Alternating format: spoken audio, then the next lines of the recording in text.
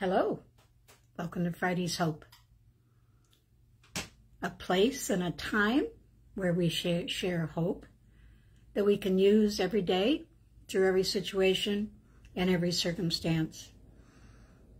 My name is Sue, and I am one of the ministers at the Worship Center Ministry. And I just want to tell you that there is hope regardless of the situation that you're going through, regardless of the struggle that you're going through. There is hope. I promise you there is. So what I want to talk about today is crisis and chaos. Oh my, doesn't that happen? You have a crisis, already dealing with that, and then chaos, more chaos shows up. Somebody gets upset, your car breaks down, your finances, your bank account's short. You get offered a new job at your job and you have no idea what you're doing. 1,000,001 things can happen during a crisis that can cause even more chaos than what the crisis gave you in the first place. And now you're having to deal with all those problems too. We're already stressed by the first crisis, and then life and people and situations bring us even more. And now we have to deal with all that. So what do we do? What do we do? How do we go through that? Any of you out there that's listening to me go through that? If you do, hit like, because I know y'all have. If you haven't, as my pastor says, keep living. It'll show up. So that kind of stuff, unless you deal with it right, can really cause you to take care of and deal with the stress in real ugly ways. That's not going to help your mental health, your physical health, not going to help your peace at all. It's not going to help you get through the stress. Later on, it's going to cause more stress. And what we want to do is we want to share healthy ways that'll get you through stress, healthy ways that'll help you walk through the crisis that show up in life, because they are going to show up, unfortunately. And believe me, I have been dealing with some for the last month. They have hit me square in the face, I mean to tell you. And so I had to reevaluate some of my things. So the first thing I want to encourage you to do is be aware. Be aware of your emotions. Be aware of the way you're reacting and acting. So I knew I was super stressed, but I kept doing what I knew to do until I realized I was more stressed than what I thought. What are some signs that you see that cause you to understand that you're more stressed than what you thought? There's a few of them for me. The two of them that showed me I was super stressed is I was getting ready for work. I dropped something. I wanted to pick it up and throw it across my home. A little bit of an overreaction to a minor problem. I knew I was super stressed. The other one is I didn't want to go anywhere. I did not want to leave my home. All I wanted to do was get up out of bed and go to my recliner and then go back to bed. And I knew I was in a dangerous place. I love going out. I've got some friends I'm going to go out with tomorrow. Granted, it's a lighting center, but hey, they got some new stuff out there. I might find some good buys. But a week ago, I wouldn't have done that. If they went out there, I would have said, okay, we'll talk to you later. I'm staying home. You know what I'm saying? It just doesn't work. So you got to know the signs of when you're super stressed. We all struggle with stress every single day. Getting up, you know the old saying, dear God, I haven't sinned, I haven't done anything bad, I haven't cussed, I haven't hurt anybody, but now I'm getting ready to get out of bed. Yeah, it's that bad sometimes. You gotta know. You have got to understand the signs that you're super stressed. Now, the part about me just wanting to stay home and doing anything, part of that's physical too. How many of you know stress takes the physical out of you too? And I understood that, but this was more. You know, you get 8 hours of sleep and you want to go back to bed? Yeah, something's up. So understand that the physical sometimes is twofold. Sometimes it's because you're just tired from dealing with life, and I get that. And then sometimes it's because of the mental struggle as well. Deal with that. Find out. Know which way is which and what's different for you. So holding on all that stress and trying to figure out how I could take care of it. Yes, I still do that. Yes, I still do that. Oh my gosh, I want to kick myself sometimes when I find myself doing that. It's like, really? You tell people, you know, that you need to do this and you need to do that. You're sitting there trying to figure out how to do this? Come on. So when I figured out what I needed to do, how about you? Have you sat there and thought things? Overthinking. Yeah. Crazy thing. Doesn't help any, by the way. So the first thing I did after I got off work and I could get home is, I maybe screamed at God. Well, not literally, but let me tell you what I did do. I let him have everything I was struggling with. Let me tell you what I let him have. Everything I was struggling with. Everything. From the tiny little details all the way up to the major chaos. I told him about the people. I told him about the finances. I told him about the vehicles. I told him about everything that went on. Okay? Guess what? He's okay with that. Guess what? He doesn't gossip about it. He doesn't get mad at us about it. He doesn't hold it against us. That's called grace. He loves us. He loves us. He loves us so much that he continues to listen to us and continues to say, I know my daughter. I know my son. I know this is tough. It's tough for you. And he's going to help us through it. Job. Y'all ever hear of Job? Y'all ever read the book of Job? Let me tell you about the book of Job. Job was a man who had everything. Wife, kids, grandkids. Each of the kids had their own home. He had cattle. He was rich beyond rich. I mean, he had servants. He had everything. And then, within about the time frame of a week, gone. Everything. His kids, his grandchildren, his cattle that he made money with, all the houses, his own house, his health. He was sitting in the corner scraping sores with broken pottery. Everything gone. Everything. And this is what he said. And see, this is a good example of how sometimes we have to share with God exactly what we're saying. Check it out. Job 3, starting with verse 3. May the day perish on which I was born. Why did I not die at birth? Why did I not perish when I came from the womb? He even was wondering why he was even born. For my sighing comes before I eat, and my groanings pour out like water. Have you ever been to that place where you are so stressed that you just can't do much of anything except groan and be sad? But this is what he says. For the thing I greatly feared came upon me, and that what I dreaded had happened to me. Last verse. I am not at ease, nor am I quiet. I have no rest, for trouble comes. Ever felt like that? The stress was so strong, you didn't have any rest, you couldn't be quiet, you were struggling, it was always going through your mind, it was always affecting everything you did. Yeah.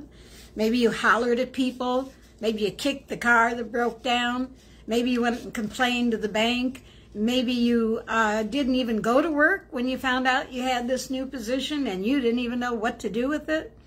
I mean, there are a million ways we can deal with stress. Most of them are not healthy. Most of them are not. So Job was very honest on how he felt, okay? And he spoke straight to God about everything. Everything. Be honest with your feelings. Come on. God already knows. God already knows. He knows them better than we do. He knows our innermost parts. He's the one that knit us together. He knows what our innermost parts are.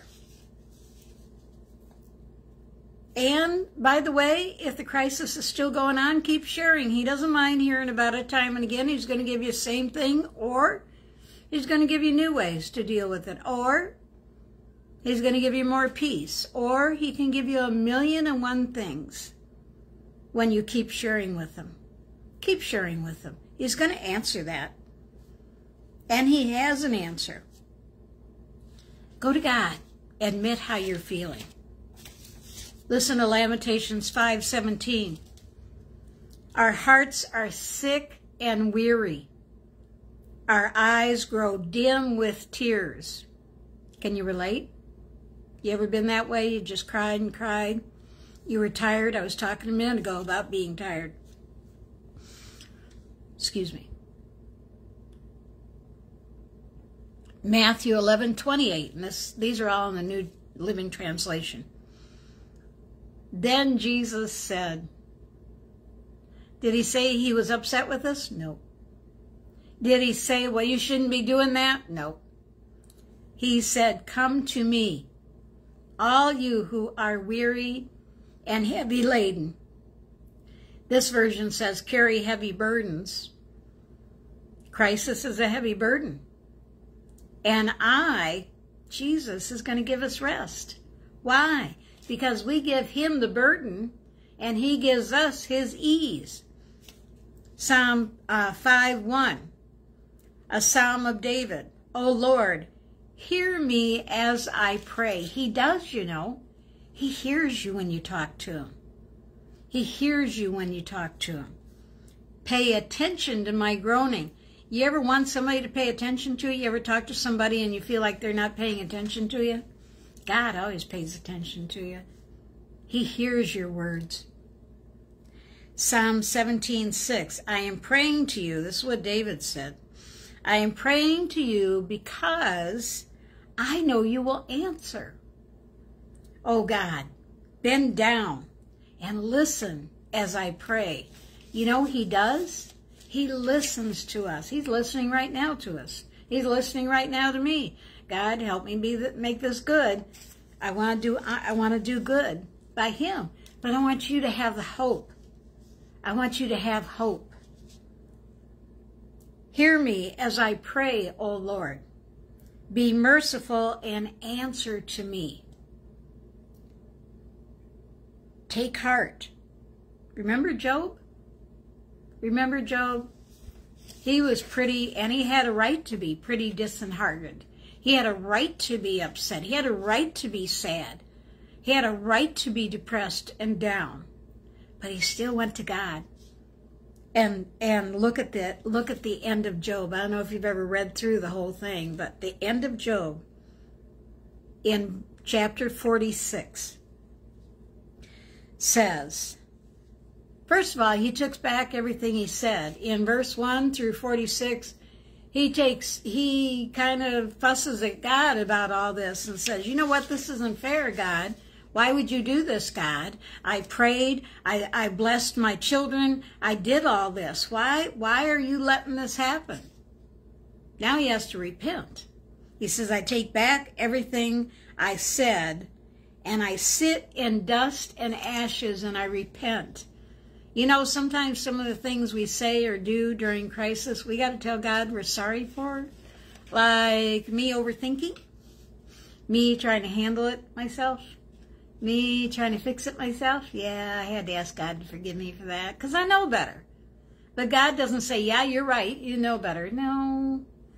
He says, come on, let's do this again. I'll help you through. And then look what happens. In verse 10, I love this. When Job prayed for his friends, you ever pray for the very person that's probably aggravating you through the crisis? You ever pray for the very person that maybe is making the crisis worse? Yeah, that's a toughie. But when Job prayed for his friends who were really picking on Job, who were really causing him problems through this whole thing, when he prayed for them, are you ready? The Lord restored his fortunes. In fact, the Lord gave him twice as much as what he lost. So if my fortune during this time is my peace, and I tell God I'm sorry for doing those things, and I start praying for my friends, guess what? He's going to restore my peace twice as much. He's going to give me the ability to do this twice as much. So start praying and give it to him. I'm leaving it right here for him to take care of. And trust him. There's a toughie, trusting him. But we have to learn to trust him because he's not a man that he should lie. And he's not a man that's going to act like everybody here on earth. He's going to take care of them. He's going to take care of them. As says in 1 Peter 5:7, give all your worries, not just some of them, but all of them. You can be honest with God. Give all your worries and cares to God. Why? Because he cares for you. He loves you. He's going to take care of you. Hey, Lisa, good. Yes, amen. Yes, the Lord God loves us. So, yes, I get it. There's violence in the world. Look, these are not cure-alls to cure all, but I do know they work.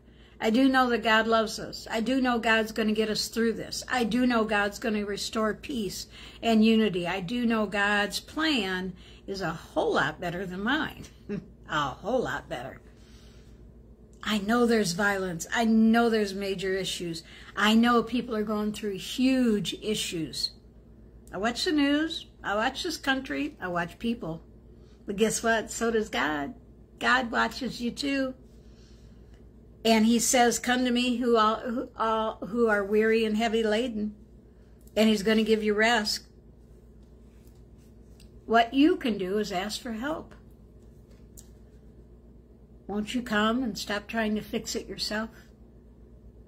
Won't you come and help you get through it instead of worrying or talking all that negative talk about it, or being angry, or drinking, or drugs, or alcohol, or running around? Look, there's a million ways to take care of stress, but God's plan is a whole lot better, and it works. You don't wake up with a hangover the next day. You don't wake up with panic or depression. You don't wake up with people being angry with you. You don't have to worry about panic, depression, negativity. You don't have to worry about any of that. He says he will restore us, Psalm 18:6. But in my distress I cried out to the Lord. Yes, I prayed to God for my help. He heard me from a sanctuary. He heard me from heaven. Hello. He hears you from heaven. My cry, your cry, reaches his ears every time. Call somebody. Pray, go to God, call somebody. If you or someone you know is a danger to yourselves or others, reach out to a trusted friend. Choose your friends wisely. You want somebody that's going to encourage you and take you to Jesus. You want someone that's going to give you the things that you need to be able to do what's going to bring you healthy, that's not going to gossip about you. Call people. God created people to help. Call the Y. Call your pastor, your priest. Call the hospital, mental health clinic, the police. Look, there's all sorts of people out there that want to help you. And I know it's hard reaching out. I get it. But you're worth the effort of reaching out. Your life is worth the effort of reaching out and getting help. Reach out and keep reaching out. Just because the first time didn't work doesn't mean that it isn't going to work. It just means you need to keep reaching out and find the people that God designed to help you through. There are people out there. I know a young lady that has tried a couple of people to help her through, and she's finally found somebody that is doing amazing with her. She's even turning back to God. There's posts on her Facebook, which I happen to stalk every once in a while.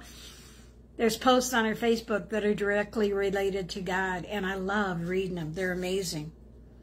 Psalm 73:26, my health may fail, our health may fail, and my spirit grows weak. Yes, it does. But God remains the strength of my heart, and he is mine forever. He's our strength. Oh, hear, Lord, and have mercy on me. Lord, be my helper. He's going to help you through time and again. Look, the enemy would have us sit in that mess. Just sit and wallow around in that hopelessness, in that mire of overthinking and worrying. Don't even do that. Reach out to God. Reach out to people who will help and help you move forward. Ask God to help you move forward. Ask God to help you get out of that mess. It says in Acts 17:21, for in him we live and move and have our being. As also some of your poets have said, we are also his offspring. We're his offspring. Wow. And if you're scared to move, ask God to help you with that too. He's not the God of the dead. He's the God of living. For to him all are alive. He's going to help you through. 1 John 5, for every child, 1 John 5, I apologize. For every child of God defeats this evil world. You know, you can defeat the stuff that's bugging you, that you're having to go through. There's a day you may not have to go through it anymore.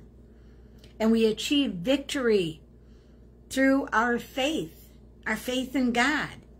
Who can win this battle against the world? Those who believe in Jesus, the Son of God. Those who believe in the Son of God know in their hearts this testimony is true. Whoever has the Son of Life has been given eternal life. Yeah, I have written this to you so you believe in the name of the Son of God. And we're confident that he who hears us, whatever we ask, for anything, it pleases him, he will give us. And since we know he hears us when we make our requests, we also know that he will give us what we ask for. He loves you. He's going to help you through everything. And look, I just went through this. In fact, there were some things that happened yesterday. So this isn't something that, oh, this happened a long time. I've been going through this for about a month. Guess what? God helped me through every single step. Once I asked him to. Yeah, you got to ask. He was there anyway. Who do you think was prodding me to ask him? Yeah, God, the Holy Spirit. I prayed for the people. I prayed for the situations. I prayed for the finances. I prayed for the person with the job. I know. And I know this works. Beyond a shadow of a doubt, this works and helps you get through. Beyond a shadow of a doubt.